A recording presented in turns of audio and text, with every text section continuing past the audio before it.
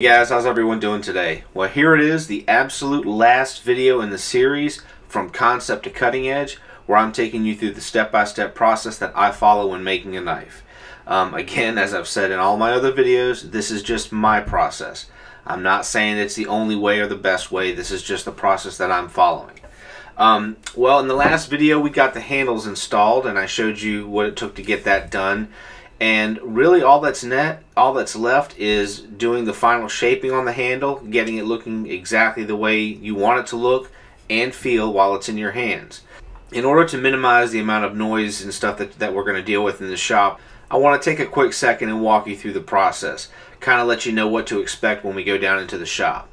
Essentially, the things that I do when I go down there is I try to get this shaped as close as possible using the belt sander. And I use the belt sander simply because it's the quickest and most efficient way of getting rid of a lot of this excess waste. Again, I want to get it close, but I don't want to get it all the way to where it needs to be. Personally, I find it best when I do a little bit of work with my hands, using my hand tools, for that last little bit. I'll get it close. I'll get it really, really close. When I'm up there on the belt sander holding it up there, I want to try to get it as close as I can. Don't want to see a lot of sparks fly. The second I see some sparks flying, I'm ready to move on to another location. I really want to get it perfect.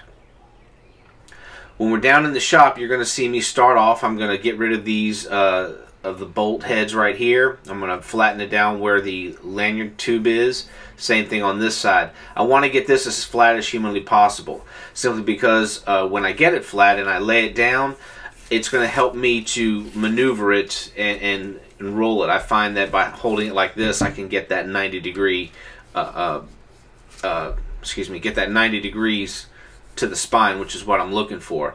And again, once that's done, I'm going to kind of soften the edges up right here a little bit, do a little angle grinding like that. Once that's done, I'll go on over to the I'll go on over to the do a little hand sanding. Sometimes I taper the edges thinner to wider. Sometimes I don't. Really, it just all depends on how I feel about the knife when I'm doing it at the moment. Sometimes I want to go a little bit thinner. Sometimes I like it heavier. One of the things that I like to do when I'm making my knives is that most of my clients are into bushcraft, into the outdoors, and into camping. And I find that sometimes when you make the handle scales too thin, it can be frustrating to the user.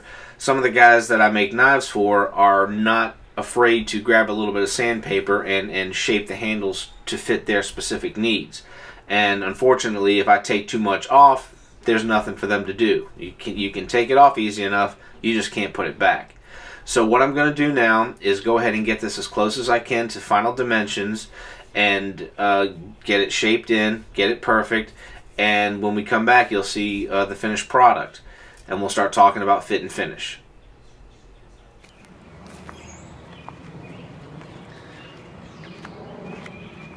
Little sneak peek at the destruction. All this will be gone soon, and I'll have something pretty cool to show you before we enter.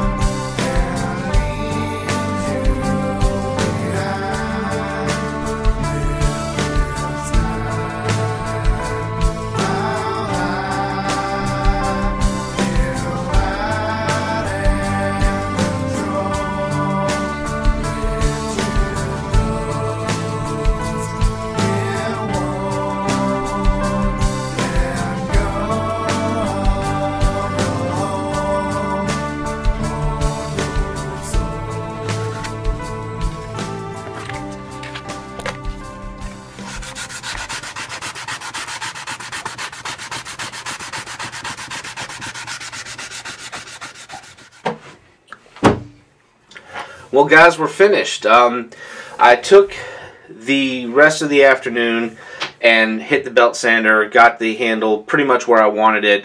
You know, you're talking 95% of the way there on the belt sander. That last 5% I always like to work by hand. I might have to use a rasp or sandpaper or scuff pad, whatever it takes to get it exactly right.